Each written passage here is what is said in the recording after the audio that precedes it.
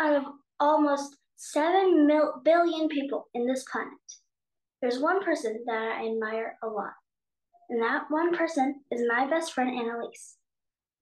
Growing up in a country in Central America called Nicaragua, it was pretty hard for her. And when she moved to Canada, she was the newest person at her school. She didn't know anybody. But she persevered and made friends with people.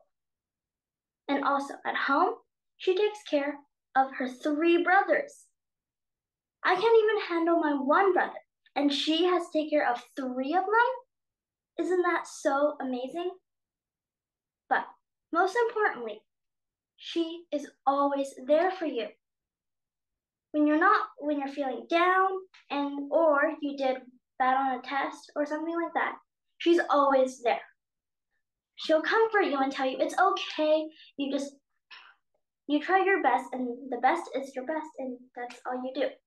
I really admire her because she teaches me to keep on going, even when things are hard.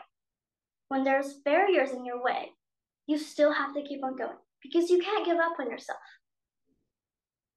The biggest lesson I've ever learned from her is to be kind to yourself.